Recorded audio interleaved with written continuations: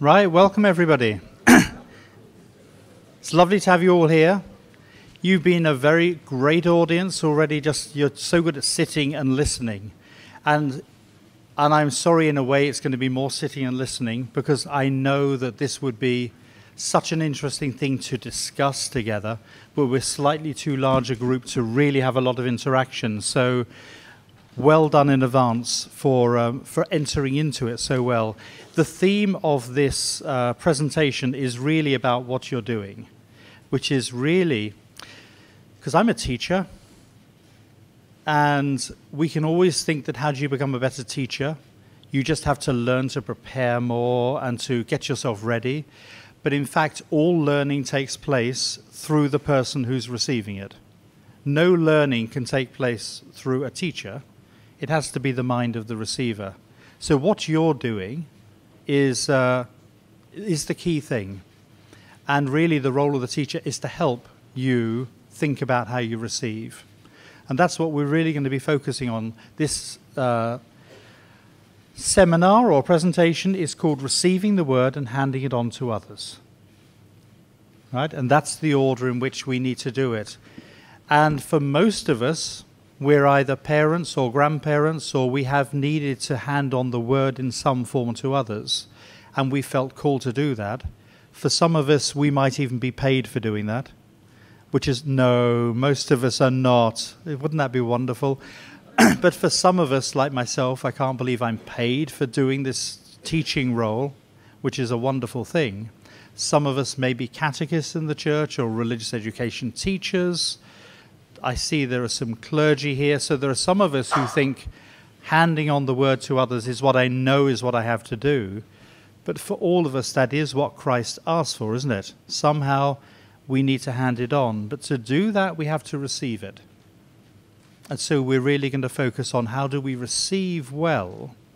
So as I say, just thinking about what you're doing here, which is receiving well the word, which I hope God will give us all, is what the focus of this is.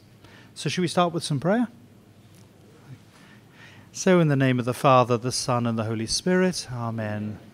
And I want to ask you, Heavenly Father, for your blessing on this time. And first of all, we just give you thanks because you have blessed us with every blessing. We know that you have called us not only to hand on your word, but first of all to receive your love and your blessing. And we're so grateful to you for all of the things which you place in our lives, which are signs of your love. We just want to give you thanks for that, Lord. And we know you want to speak to us today, just as you want to speak to us every moment of our lives. So give us ears to hear what you would have us hear.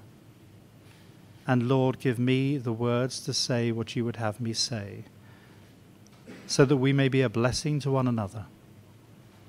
And Lord, we're focusing especially on the Blessed Virgin today. So Mary, we ask for your special prayers, that you'd wrap your mantle around us and really facilitate that work of understanding, so that we have the ears and the tongue that we know your Son wants to give us. So Mary, pray for us. All saints and angels, pray for us. St. James, pray for us. In the name of the Father, the Son, and the Holy Spirit. Amen. So I teach here full-time. I've only been here 4 years. It's a wonderful place to be. I came with my wife, my 4 children, 4 years ago.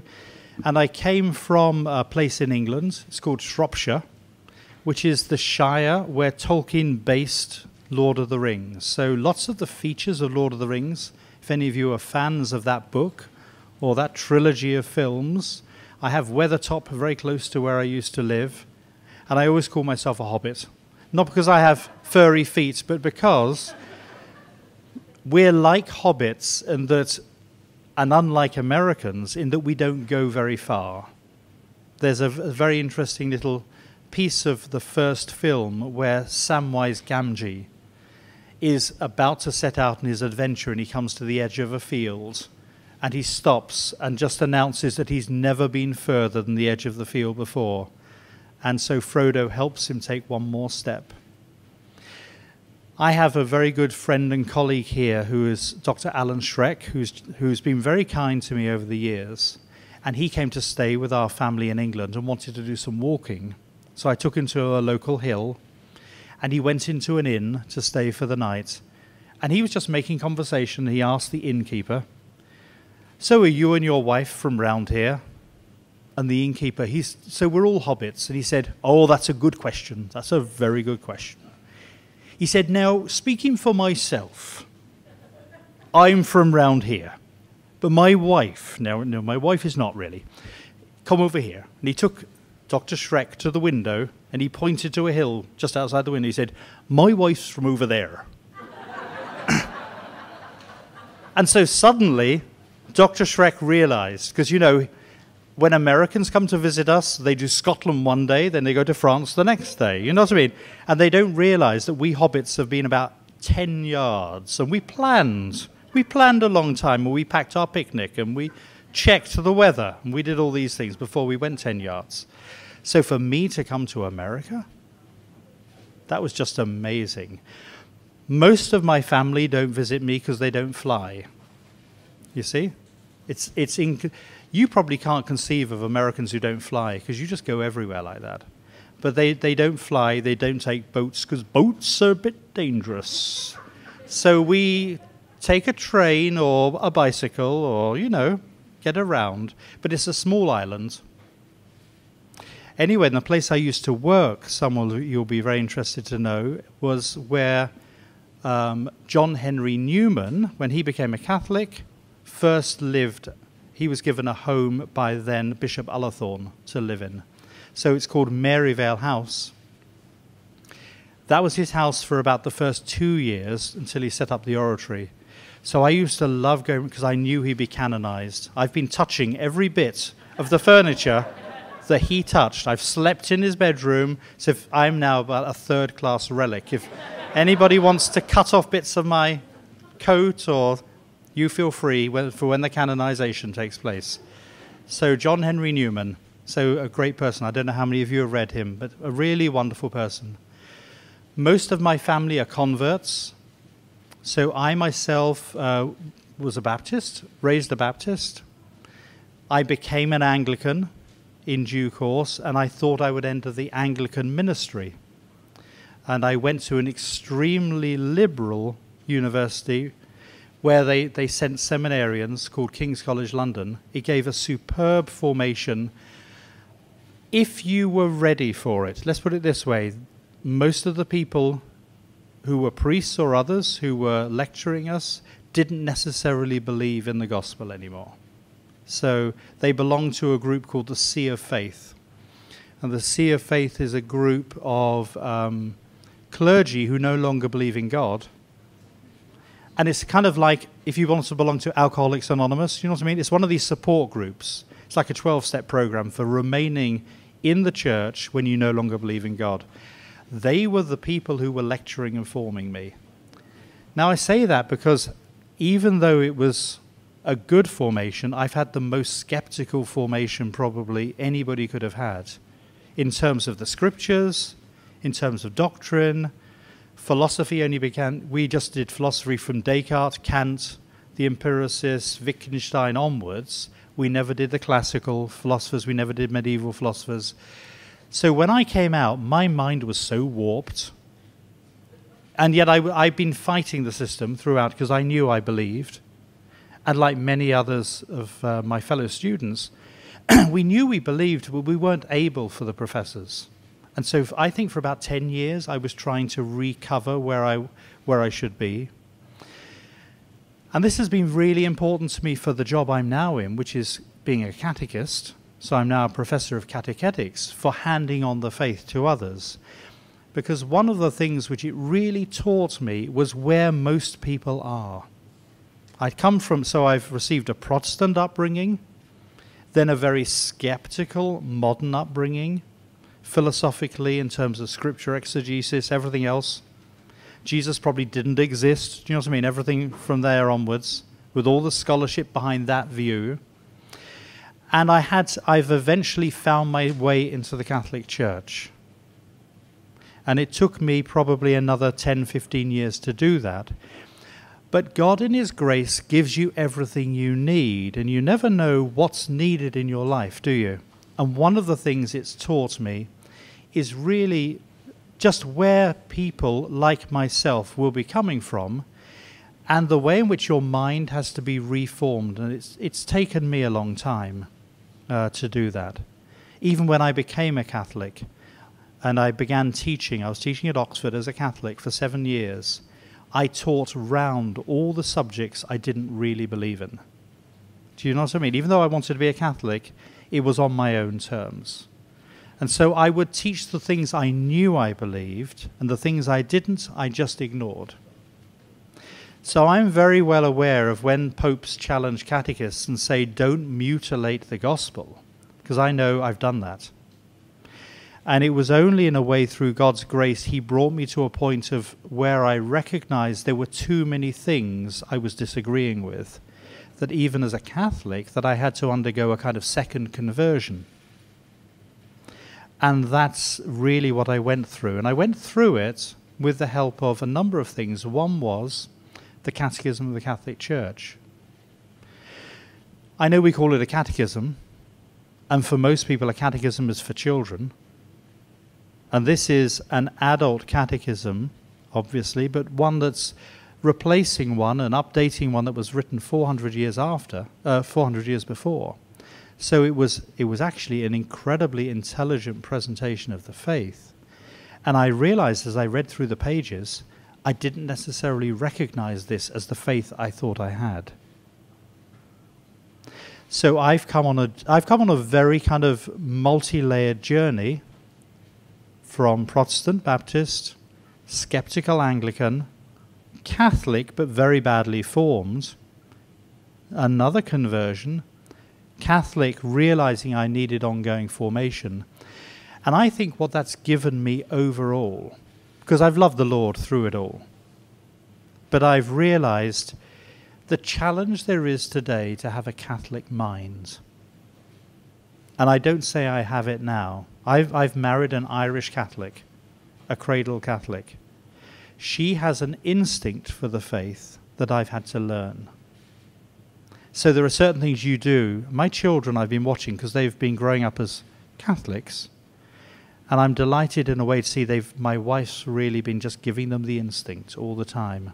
Because I am a kind of a searcher type.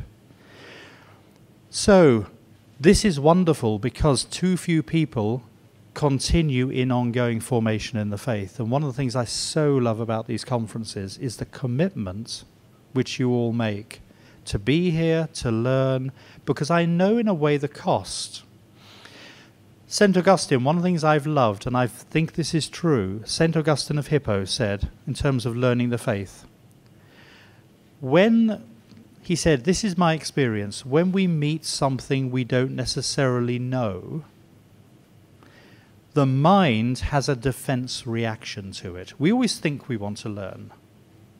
But in fact, what the mind loves is to have somebody telling you something you already know. He said that's where we all like to be. As soon as there's something which we don't know, if it can be fitted into where we are, okay, that's just another bit, I fit it in. It's like the piece of the jigsaw. But what if it's something that really overthrows or challenges what I think of? Yeah? At that point, he says, what the mind does is, first of all, says, that's not important. You can get by without that. That's a bit of learning you don't need, because the mind does not want to be upset. He said, if that doesn't work, the mind does something else, and it says, that's just stupid. And I realized how often in my learning, you know, when you read a couple of pages and you're going through and we had Dr. Hahn mentioning Leviticus, okay, you know, you read through the Bible and Leviticus is just strange. There are two ways of looking at that, because I've just looked at a lot of the faith as just really strange. You can think that's just strange, or you can say, okay, there's a couple of things here. First of all, Somebody thought it was important to write all that down. What's their mind doing writing all that down? And secondly, if that's sacred scripture, and well, first of all, they love it. They loved that. All the details they thought were important. And God wanted all of those things written down. I don't have that kind of mind yet. I'm not thinking that definition of how you conduct that sacrifice is important at all. I don't think that list of tribes and who belongs to that tribe is important. And suddenly you think to yourself, Lord, what do you need to teach me so that I see the importance of that? Do you know what I mean? You see the gap. The nice thing about that, because I think the really nice thing about it is as soon as you start thinking like that, learning becomes exciting, because you start enjoying the moments when you're facing something that you really don't understand or are not interested in. You suddenly see where you zone out. And where you zone out, you stop thinking, I'm bored, to thinking, where is my mind compared with that, given that I need a Catholic mind? Okay, why do I not like lists of tribes?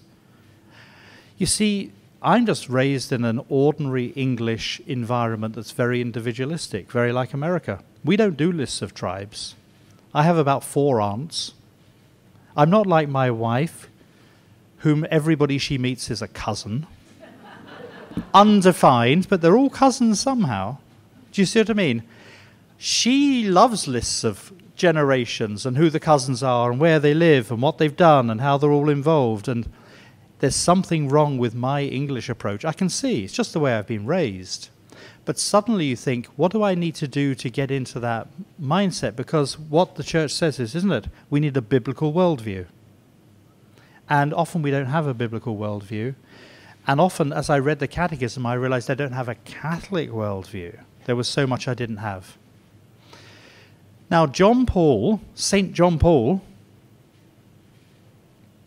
says that one of the reasons, and he says this in a work on catechetics, which of course is my area, which is what I'll be talking to you about, but it's how do you basically make a disciple.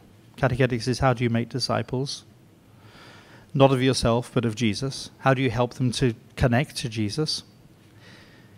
And John Paul says when we do that, we have to go to the place where the greatest learning took place, because what you face when you're trying to help somebody become a disciple, whether that's yourself or anybody else, is you need to go to the place where the person who learns best can help you. And then he says, I think it's in number 72 or 73, the paragraph of Catechesi Tradendae, catechesis in our time. He said, no one has been taught to the depth that Our Lady was taught. Which is a really interesting, because you often don't think about her as somebody who learns a lot. But Our Lady is presented to us as the one who really knows how to learn well. And therefore knows how to be. She's always called the first disciple. She's the one who was well catechized, you see. So what I want to really focus on in our session today is, what does Our Lady teach us about how to really learn well? And we're going to learn this from what the scriptures tell us about Our Lady. Yeah. So, I'll give you another phrase. This is from John Paul, Catechesis in Our Time, just talking about how we learn. And you'll just listen to this and you hear Our Lady written all over it. So he says, this is what we do in catechesis. We are developing understanding of the mystery of Christ, who is the Word, so that the whole of a person's humanity is impregnated by that Word. Isn't that beautiful? That's what catechesis is about. Starting as a child, going on through adults, we want the whole of our humanity to be impregnated by the Word of God. That's what he said it's like. Well, we know who was impregnated by the Word. So we know John Paul is so on board thinking everything is done through Our Lady. And as I really learnt the craft of catechesis according to the church's mind, I saw that if you're involved in catechesis, you learn everything through Our Lady. That's basically how you do it. And that's what the scriptures ask you to do. Right, so I want to look at that. It was reinforced for me in two ways. So I just want to, if you like, justify my reasons for saying that. First of all, as I began studying the catechism, in the catechism, and you probably all have a catechism, look up at some point, it's called the Index of Citations. So at the very back of your catechism, there are 30 pages of references to the scriptures. Now, one of the things I do, because I get paid for this, and I'm a bit like a train spotter, by mentality, is I counted all the references to every book, every chapter. I followed them all up. I worked out where they all fitted, where they fitted in the 4 parts, and I kind of analyzed everything. So I spent months working on those scriptures because I wanted to know how the scriptures were being used in catechesis, in the church's document, which they say is the model for how you do catechesis. And you know what I found are the 2 most important passages in the whole of the catechism: Prologue of St. John, which is all about the Incarnation, and the Annunciation, which is all about the Incarnation. Okay, so in other words, when you do catechesis and when you think about how you're learning, the church is saying you can learn most about what happens in handing on the word to somebody else so that they're impregnated precisely by understanding those 2 passages. So that was one thing I discovered. Second thing I realized is when you start thinking about what revelation is. So we know, just think of Hebrews chapter 1 verses 1 to 3. Right? God has spoken in many and various ways. He's spoken through the prophets. Okay, he continues to speak, and eventually he comes to want to speak everything he wants to say in Christ. And you'll find this in the Catechism in number 65, if you ever want to look that up.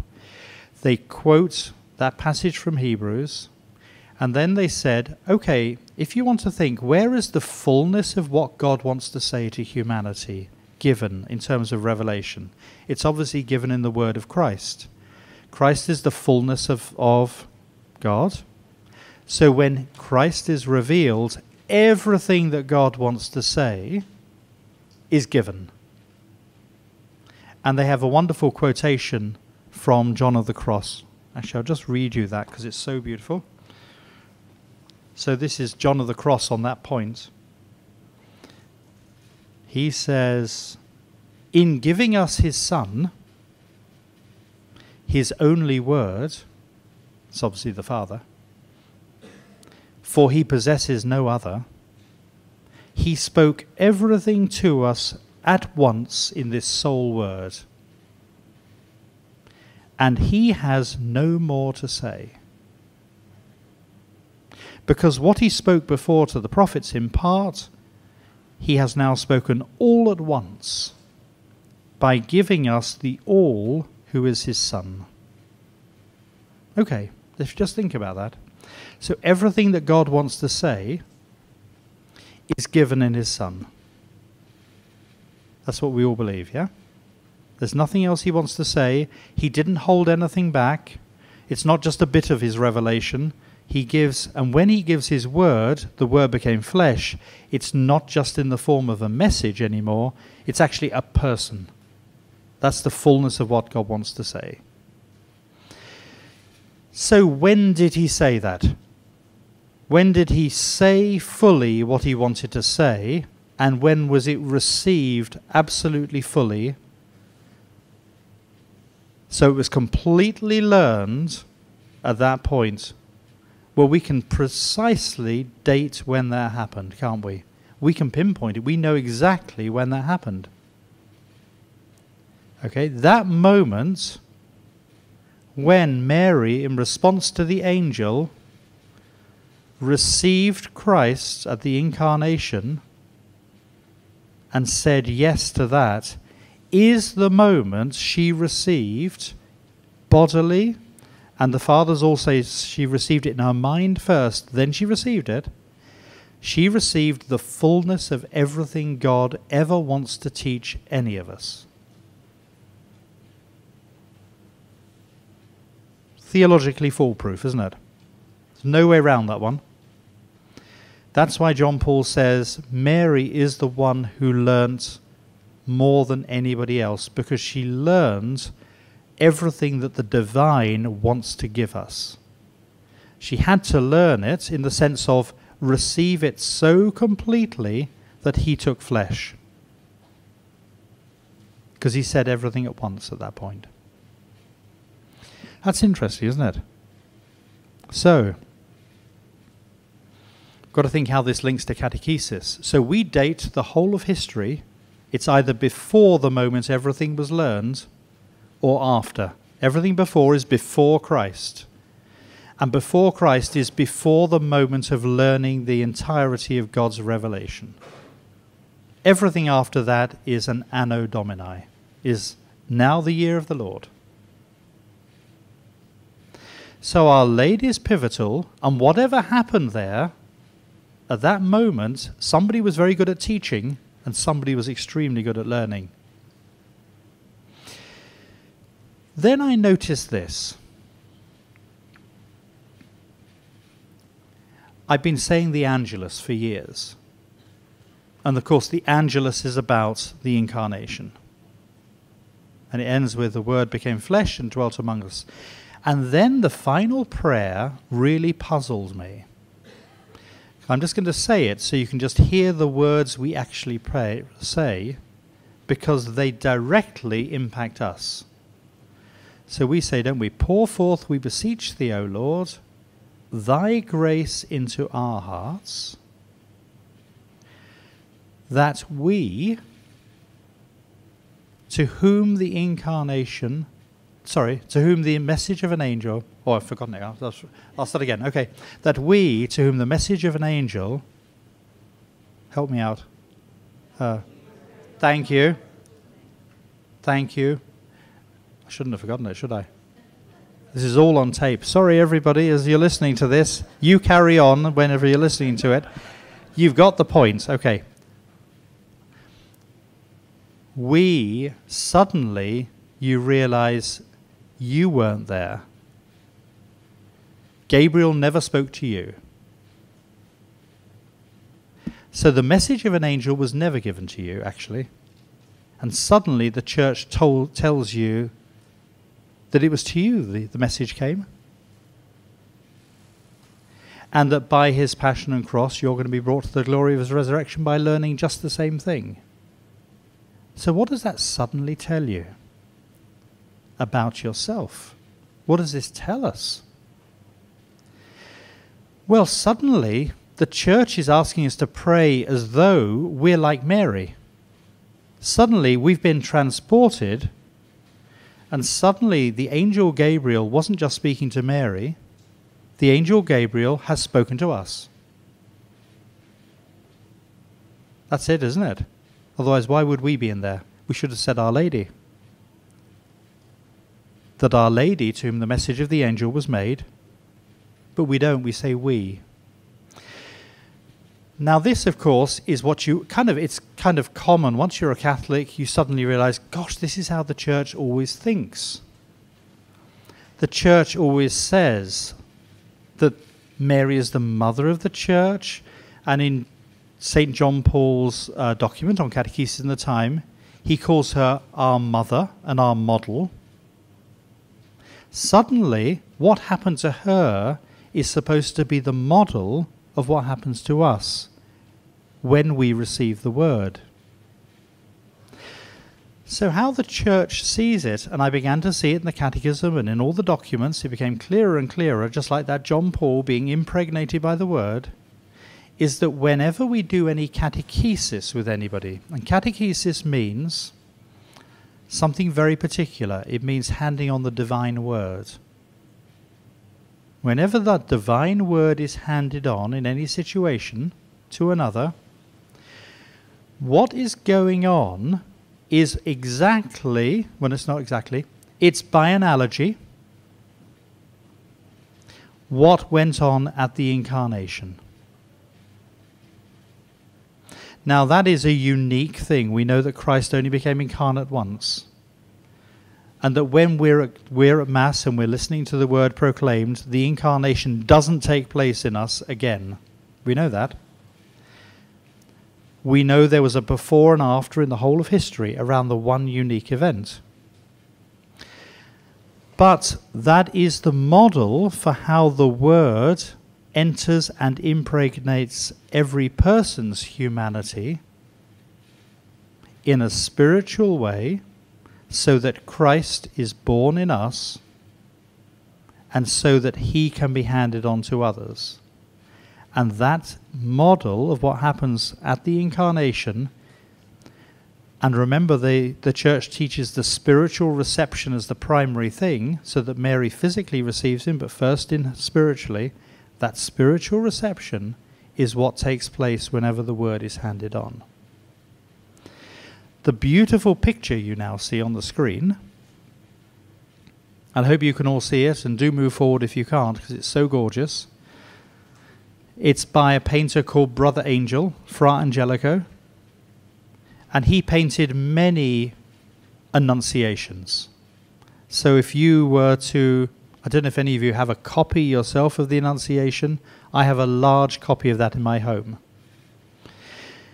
You can get lots of beautiful ones, but for understanding the work of catechesis, he tried to paint exactly what went on at the Annunciation and exactly what goes on whenever the word is proclaimed in that painting. So occasionally we'll just look at that painting and just see things from it. Yeah. Fra Angelico, you know, lots of people who are more modern and look at pieces of medieval art say, well, it's not very realistic. I mean, she really would have been born in a very poor place, and that doesn't look like a stable or, or even a house in Nazareth or anything like that. He wasn't trying to paint literally the realism. He was trying to paint exactly what really happens spiritually. So if you like, what is going on as we begin to do any catechesis, or as you hear the word at Mass, is that painting. That is what's really going on, and that's what he was trying to paint for us. So we might just look at some of those elements. So, the Annunciation is the center. What I want to do then is just to look at the handout I gave you, which is the account of the Annunciation, and just see what we can learn from it about how the word is received and how it's handed on from this. So I'll just read through. As you note anything at all, if you've got a pen or a pencil, if you begin to note anything at all which you think is important, just underline it or mark it about how is... We've got two figures here, and clearly one of them is handing on the word. And imagine if you were given that assignment by God to be Gabriel at that point. Everything depends on whether or not you can hand on the word well at this key point. Because at this point, it's got to be handed on so amazingly that Our Lady can learn how to receive it fully for the sake of the salvation of the world. So, I mean, Gabriel's a pretty amazing person. Okay, so we're going to look at what went on here. Just read through it, mark up anything you see, and I'll just begin to go through some of the key things. Yeah. In the 6th month, the angel Gabriel was sent from God to a city of Galilee named Nazareth, to a virgin betrothed to a man whose name was Joseph, of the house of David. And the virgin's name was Mary. And he came to her and said, "Hail, full of grace, the Lord is with you." But she was greatly troubled at the saying, and considered in her mind what sort of greeting this might be. And the angel said to her, "Do not be afraid, Mary, for you have found favor with God, and behold, you will conceive in your womb and bear a son, and you shall call his name Jesus. He will be great, and will be called the Son of the Most High. And the Lord God will give to him the throne of his father David, and he will reign over the house of Jacob forever. And of his kingdom there will be no end." And Mary said to the angel, "How can this be, since I have no husband?"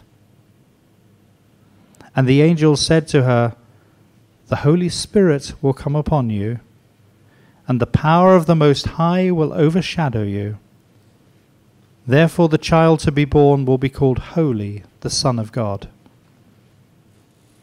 And behold, your kinswoman Elizabeth in her old age has also conceived a son. And this is the 6th month with her who was called barren. For with God nothing will be impossible." And Mary said, "Behold, I am the handmaid of the Lord. Let it be to me according to your word." And the angel departed from her. Now, what an amazing passage. It's one we've heard so often. And for yourselves, you know, when I read that through, every time I read it through, I'm more interested in some bits than in others. So do what I now do. Notice the bits where you just thought, not quite so interested. Because that's where learning needs to take place. Where did you find it not quite as important for understanding what we're learning? What I've learnt is, once you start doing that, it's so incredible, the learning, because you make breakthroughs you never thought of. It becomes the most exciting form. So I want to hop a bit between the teaching and the learning as we walk through this, because there are these two figures, aren't there? One is teaching, one is learning. If you were a group of catechists, and those of you who are parents, of course, are the prime catechists, so for all of you who are the prime catechists, learning how Gabriel handles himself is one of the most amazing things to do. Because how do we hand on the fullness of revelation? Not just a bit, but the whole thing. And for all of us, whether we're parents or not, or catechists or not, or priests or not, we're all Mary, aren't we? Because we're all called to try to receive the word. And the order for us as teachers and learners is always the learner, then the teacher, isn't it? Some of you may know there's quite a well-known saying of Bernard of Clairvaux. And he said there are too many people in the church who are trying to hand on the word to others, who are like channels rather than reservoirs. And so what he meant by that was, you know how you just think you just hand it on? You just, whatever you hear, you just hand it on. He said if we do that, not only do we ourselves not benefit from it, and we should always be the first beneficiaries of our own teaching, but at the same time, the teaching never comes really from us out of the depth from which it needs to flow. And he said, would that more of God's people were like reservoirs. And again, this is why I just think this is so important. You're coming to be a reservoir. And that if I'm Gabriel at this very moment and you're Mary, the role of Mary in the church is the most important. And it takes a lot of hard work to become a reservoir that receives well. And he said what should happen is when something is given, we receive it until it naturally spills over. So we often talk about how to become better evangelists and better catechists, and what Bernard says is it should be entirely natural. There is no need whatsoever to train for this in one sense. Most of what happens is we prevent ourselves from becoming the catechist or the teacher we could. You know, if I meet a stranger somewhere and they ask me what I do, my first instinct is to tell them I'm a teacher, and not to reveal any more than that. You know, if you're sitting next to somebody on the plane and you suddenly say, if I were to say to them, I am a person who thinks that belonging to Jesus Christ is the most important thing in life, and that's what I do. I try to help others do that. You have so given yourself away that there's no going back, and the person will ask to move their seat. And I have had somebody occasionally who's asked to move their seat, because occasionally I'm brave enough to say what I do. But on the whole, if you're a reservoir, it comes out. In other words, I taught my children to sing grace before meals. They didn't realize they're not supposed to do that in a crowded restaurant. They never learned not to proclaim what was natural.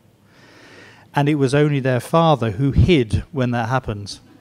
Do you see what I mean? Or had to go for a moment. You know what I mean? So, on the whole, being an evangelizer or a catechist should be spilling over from the reservoir, shouldn't it? If we've really received the Lord, it's just natural. There's nothing more we need. We just don't stop. We don't put an artificial boundary on it. So, that's what, in a way, whether you're a not, that's basically, we just have to learn to receive well. And if we receive really well, Christ becomes the center of our lives, and we will overflow. It's as simple as that. So, but let's have a look at what Gabriel does and what Our Lady does. So the first thing, if you're Gabriel, whenever you are saying the word, and this is something, a lot of the Catholic faith is just believing what we know is true. Okay, so we believe that God governs everything, so there's no accidents, so in our life he's providentially overseeing things. If you are here and you meet somebody, you know that God has allowed that to happen. And he's allowed it to happen, and we know this is also true, because anything that's allowed is because of the good that can come from it. So every single encounter, to this extent, is meant to be, in the sense that God allows it for the good that can be drawn from it. If there wasn't that situation, God never allows that to be. So not only are we meant to be here at the conference, but God actually has deliberately wanted each one of us to be in relationship to each other for the good that can come from it, for all of us. And we know that's true because that's what the faith teaches. So whenever we're in a situation and somebody, as it were, we have a word to give, or we're a parent with our child, and we have a word to give, we are sent from God at that point. Catechesis, the word catechesis means to echo. And as you know, an echo is not the original sound. I've never been to the Grand Canyon, but when I go to the Grand Canyon, I presume it's the most catechetical place you could ever be. And I'm going to try and give an amazing echo and see what happens. So an echo works through depth, doesn't it? A good echo. That's why you have to be a reservoir. You have to have depth. John Paul said for the third millennium, he said, the phrase I want every single Catholic to have in their mind is called duc in altum. It's from Luke chapter 5, verse 1, put out into the deep. He said, that's the phrase I want every Christian to have. He said, there will not be any Christians who do not have prayer lives that have not taken over the whole of their life in the third millennium. Because that's the situation we're going into. Unless your prayer has taken over your life, you cannot survive anymore. So we're going into the deep. And a catechesis is always given from the deep, to another deep. Because John Paul said you don't catch people in the shallows. You only ever catch them in the deep. And a lot of catechetics for a long time didn't think I'm sent from God for a particular mission. They just thought we just need to have a good time and make it enjoyable, but that doesn't catch anybody for Christ. It needs to be the reservoir overflowing from that. So, not trying to be over-serious. It's not about being serious. It's a matter of actually being realistic about the importance of Christ in our lives. So, sent from God. That's who we are. Now, look at this. look at this then description. Where is the person sent to?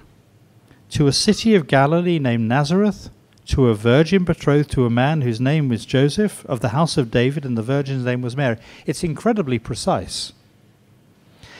And one of the things, again, the church says,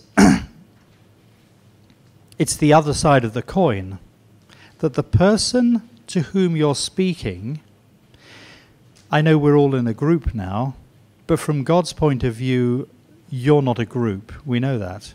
You're not a group at all. God knows each person so completely. We know from Ephesians, he chose us in Christ before the foundation of the world. And that's what the church calls the personal vocation. So he chooses each person as unrepeatable. And I always tell my catechist to tell people about the incredible teaching of the guardian angel. Because if we're going to be addressed by an angel here, angels, the church said, are created at the beginning of time. So if you look at the Catechism 325 to 327 on the teaching of when are angels created in relation to the human person, what does God do first? He creates two orders of being. He creates the material order and he creates the angelic order. All of the angels are created together. And then, after billions of years, he creates the human person. So all guardian angels are created billions of years before us. And the guardian angel, the church teaches, has the specific role of looking after one individual person. And so the guardian angel has been waiting. I don't know how guardian angels wait or what kind of time zone they're in, but we're told again they're not eternal. They're created beings, so they're in some kind of time. But guardian angels have been waiting in their time zone. And the church doesn't define it, but lots of people talk about it. Until each one of us was born, our guardian angels. Because the church's teaching, again, is God doesn't reuse guardian angels. And so it's an incredible teaching of an angelic being who's obviously a higher kind of being than us, waiting until the moment, this is specific as Our Lady, that they can guard, guide, govern, and enlighten each one of us. And that's their job in life. And once you realize, because I really like that, because it helps to make precise God's choice of us. I mean, he chose us before the foundation of any creation. So in the mind of God, we go back into eternity, don't we? Even though we're only created now from God's point of view, we go back before the foundation of the world. The guardian angel is given to us at the beginning of the foundation of the world. The way in which God has planned this moment and every moment to be the place where you can receive the goodness he wants to give, and the way in which that has been providentially made possible has been something thought about from the foundation of the world. So I think that this particularity here really helps us see Gabriel's just doing something which is common to every one of us, which is why catechesis, we can learn from that. Okay, so he was sent to Petroc Willey at a particular time in the aerobics room, right, in July 2019, and he was married to these 4 children, and this is the moment he chose to speak. That is what God does. And that's what the guardian angel is overseeing and making sure is taking place. And catechesis is never an accident. That picture is so literally true. You could never paint the spiritual glory of what takes place when the word is handed on. Because it's not a subject. God's revelation isn't like a subject like mathematics or geography. It is the divine life itself, because we know his full revelation is himself. God is communicating himself and who he is, and finally it's the whole literally of himself which is going to be given to us. And what we just received at Mass is exactly the whole of himself. How do we ever learn that? How do we ever learn that we've just received in the host what Our Lady received? There's a lot of learning to do, isn't there? So we really, we beg Our Lady just to help us see, how do I learn to receive Christ? So I really appreciate him. Well, thank you for the angel. Thank you for giving me an angel to remind me of that. Just of the fact that I have been thought of by you in that incredible way. So let's see now how the angel addresses her. And we know Our Lady is immaculately conceived, so Our Lady is unique, just as this moment is unique, the incarnation. He came to her, or as the Greek said, came into her. In other words, he entered into her world, he entered into her life, he came into her. He doesn't, when you're giving the word, you don't stand at a distance from the person, in other words. When you're a parent, and you want to say something to your children about the faith, you want to get inside and under their skin so you can communicate it well. That's what the angel does. He came into her situation. He came in to know and to empathize and to know who she was. That's the way he speaks. So it's a kind of a style of catechesis. And look at the angel in the picture. Fra Angelico paints it as the angel, who's the higher being, now bends the knee before Our Lady. He comes in, he stoops. And that's the way in which a catechist always approaches somebody they're teaching, because the person they're teaching is the person they're supposed to be serving on behalf of God at that moment. And they need to be very respectful of that point. Okay, and says, "Hail, full of grace, the Lord is with you." Which we might think is just kind of an Our Lady thing. You know what I mean? That the angel will not say, "Hail, full of grace" to us. What's the Church's teaching on the life of grace? The life of grace, baptism, what happens to us? We're given the life of grace in our soul. We're not immaculately conceived, but we're given the life of grace fully. Whenever you're speaking to somebody who's a Christian, who has been baptized, unless they're in mortal sin, and in which case all they have to do is go to confession and receive absolution, and they are then full of grace. We know that sacrament is the restoration of baptism in the soul. Every person you speak to is full of grace. It's true, isn't it? I mean, we don't know. I don't know, we can only know our own soul, and God knows that with us. But that is the state the Christian should be in. The first paragraph in the Catechism on how do you live well as a Christian, is in number 1691, begins with St. Leo the Great. It says, "Christian, recognize your dignity." That's the very first sentence. And what you really want to say to anybody to whom you're communicating the faith is, do you know what your true self is? Because often you say, we should speak to people where they are. Well, where they are is in the life of the Blessed Trinity. That's where they are. Most of the problems of receiving the Word is that people do not think they are living in the Blessed Trinity. That's most of the problems. They've never really thought, okay, that's where I am.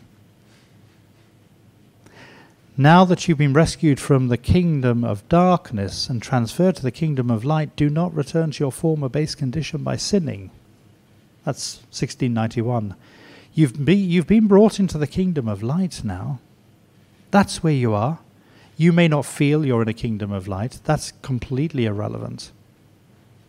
You are a composite of spirit and body, and often your body, you've got a bad appetite. You know what I mean? You're feeling down today. That is a psychological feeling. Where are you really spiritually? What do you need to claim for yourself? That you live in the heart of the Trinity. That you're there, and when somebody addresses you, they're addressing somebody who is full of grace, full of the life of God. And I don't experience that, but that's not a problem, because sometimes I do. And I ask God to let me, in his mercy, feel it sometimes. And as soon as I do, of course, the gloves are off and my life is changed, and I'm like a reservoir spilling over. So my life changes at that point. But I need to ask the Lord just to let me occasionally experience what it's like to live like that, because that's what I'll be like living in a life of eternal loving happiness forever. Yeah, and that's where God's placed me, and from the foundation of the world he wanted me there. So that's the angels addressing us is how we address anybody who's going to be receiving the word. And she was troubled, and I think in a way it troubles us because the Christian life troubles us by its hope as much as it does by anything else. Because by the truth of what it says about who we are, we cannot remain the same. None of us can stay where we are once we know the truth. Okay, our life has got to change. I've got to live like that then. If that's the truth, and I'm going to live forever, and God has placed me there, then my life needs to change. I need to begin living like that. Do you see what I mean? And taking it seriously and thanking God for that every day. And calling upon him when I need it. So she's troubled. She's considering in her mind what this greeting might be. Key thing is the church never asks us just to have faith. She wants us to understand. Catechesis must be about helping somebody understand. We've been given a mind so that we have a Catholic understanding. That's why you come to the conference. Lots of what we receive here, it's a high level actually, isn't it? What we're receiving here is demanding. We get some of it. When Scott Hahn speaks to us, we get about one word in every 20 he gives. And he never slows down, and he seems to have an extra pair of lungs just for speaking. So whatever that's like. So we need, obviously, we're trying to understand. And that is what Our Lady wants us to receive. It's not a matter just of saying, I have faith. The natural thing we do is we try to receive through our understanding. That's what God wants us to do. He wants us to, because it's secure then. All of these truths, which I'm saying, there are different things, because you might say to me, okay, what you just said about guardian angels. Okay, I think I'm getting it. I understand it. That's the first thing. My mind has grasped its truth. I've got it. So now where do I need to go with that? Okay? So the understanding, look at the second thing Our Lady says. How can this be since I have no husband? The second thing that our minds needs to become convinced of is actually not about understanding. It's about whether or not the message really is for me. How can this be? I've taught so many people, and when I see them zone out in a talk, and you can always tell, can't you, when you're talking to somebody, and you can see that they're not disagreeing with you, but they're no longer going to listen. You know that moment, you can see it. And you think, what's happening there? And the person has decided what you're saying is not for them, for some reason. And for most people who you try, those of you, talking to your children, it's not for them because whatever you've just said, how can this be? I am not on the same page as you. I don't disagree with what you're saying, but I have no desire for that. I do not want that. I'm not interested in that. I have no husband. Okay? In other words, I have no natural means of getting to the place you've just spoken about. And therefore, what you've said has saddened me. In a way. It's saddened me because it would be beautiful if it were true.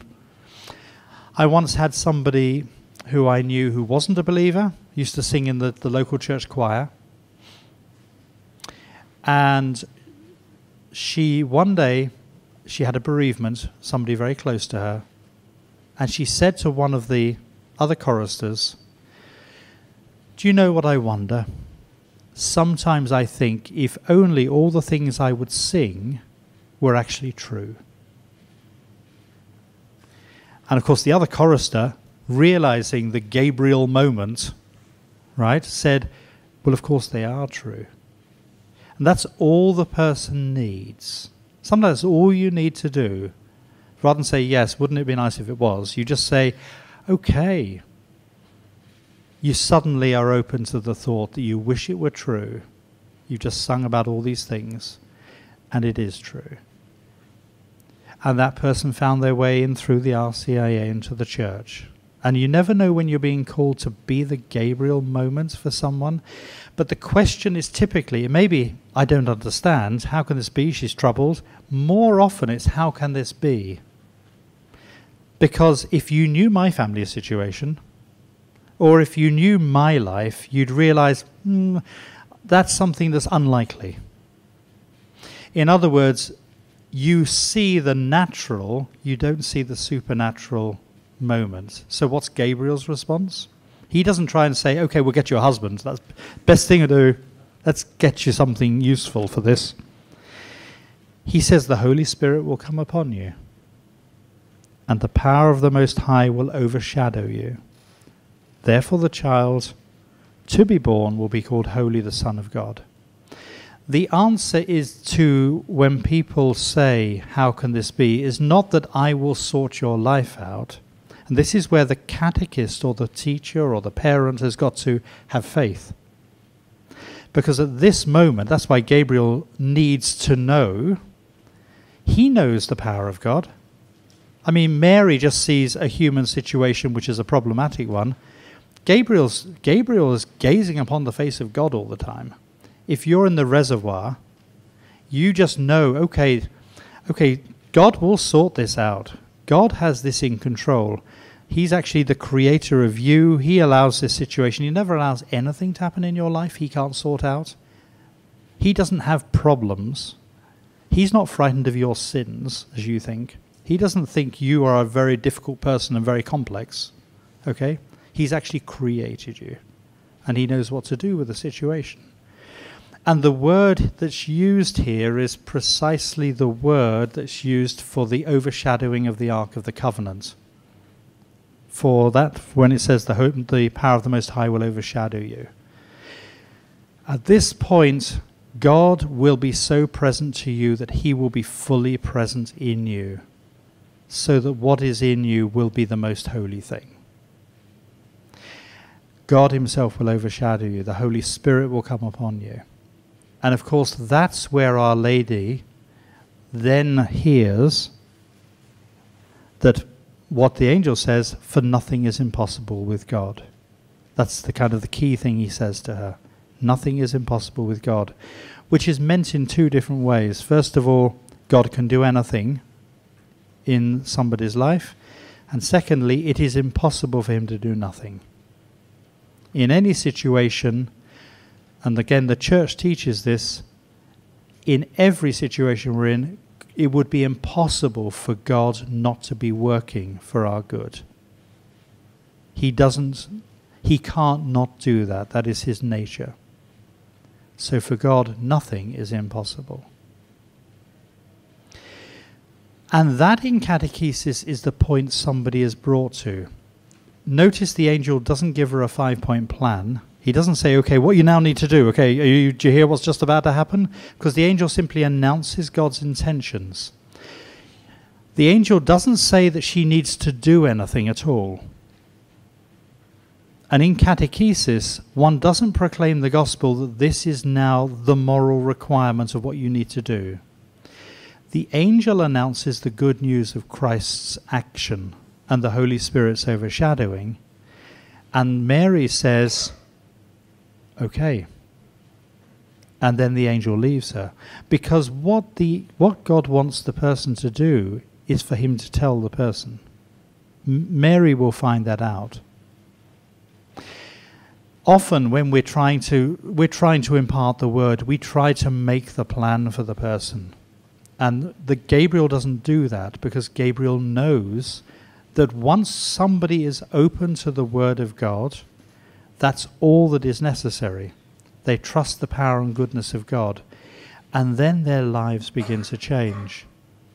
So that's the point. So Mary's fiat, Mary's be it done to me, is, if you like, the perfect act of faith, which Gabriel needed to assist.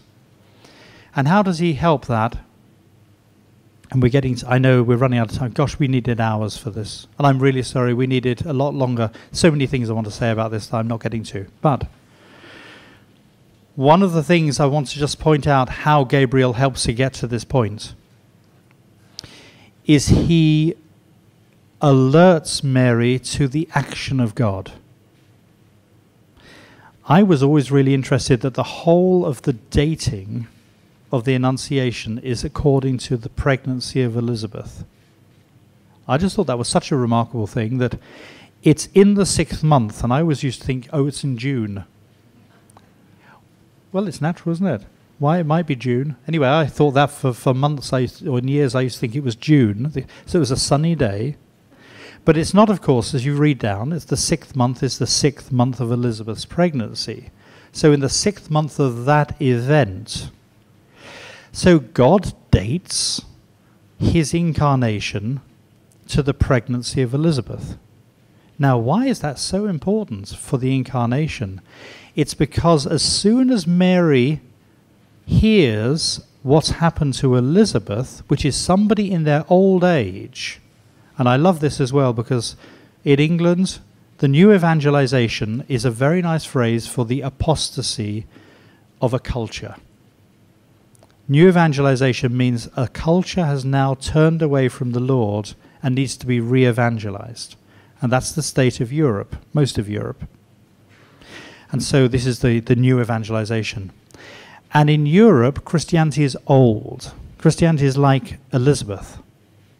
She's barren.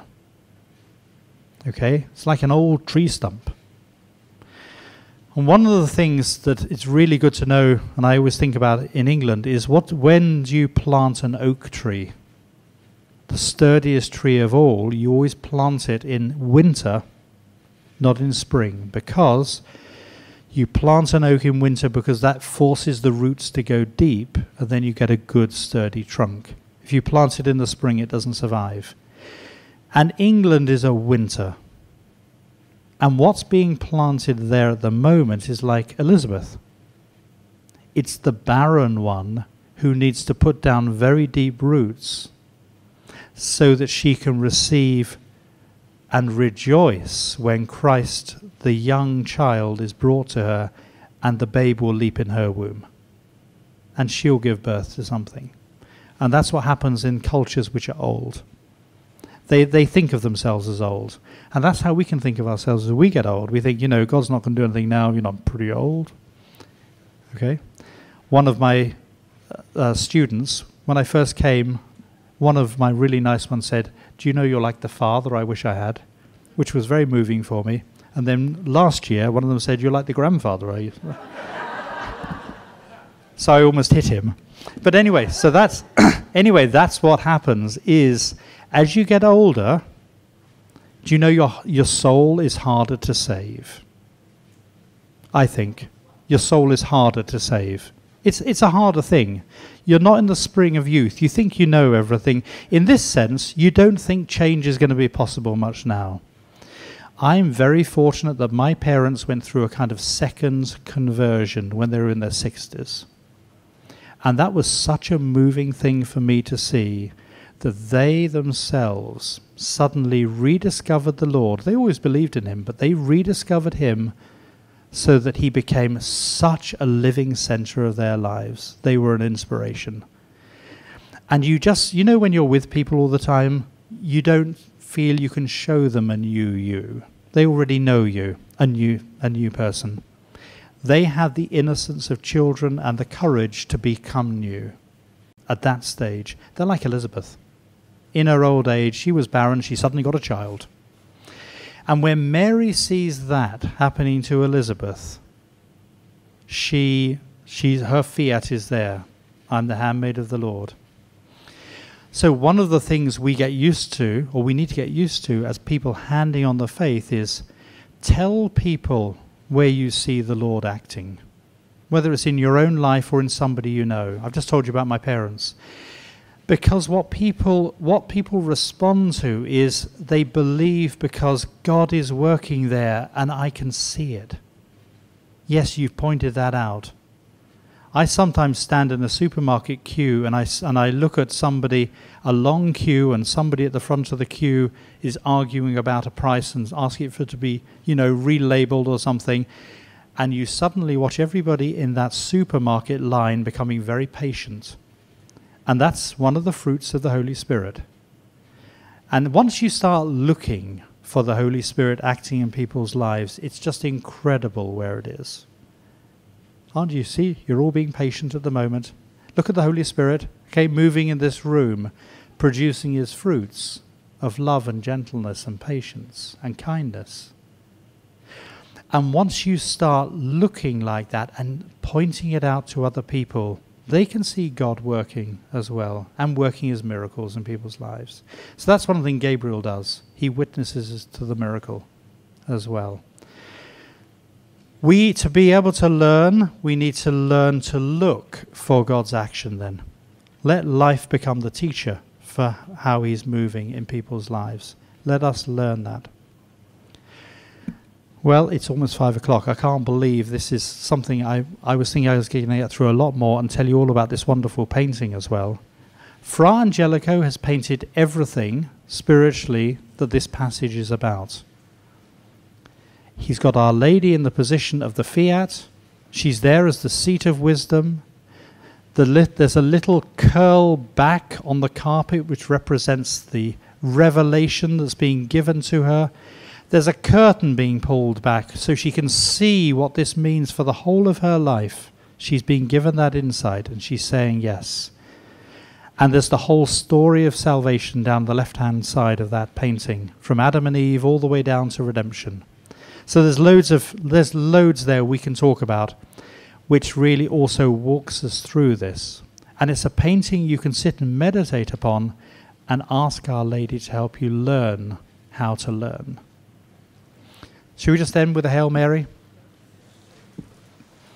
So Mary, we just thank you for being with us. We thank you for every moment of the day being with us, never leaving us for 1 second. We thank you for being a mother to us in our faith and for having been the one who learnt so well everything that the Heavenly Father wanted to give you and to teach you and to gift you with. Help us just to realize the preciousness of our own lives, that we've been chosen from before the foundation of the world, that we come from the heart of God. Help us really to believe that so we become more like reservoirs for other people. Help us, Mary, in the way that only you know how, because you have learned everything God wants to teach. And so we pray, Hail Mary, full of grace, the Lord is with thee. Blessed art thou among women, and blessed is the fruit of thy womb, Jesus. Holy Mary, Mother of God, pray for us sinners, now and at the hour of our death. Amen. Thank you, everybody.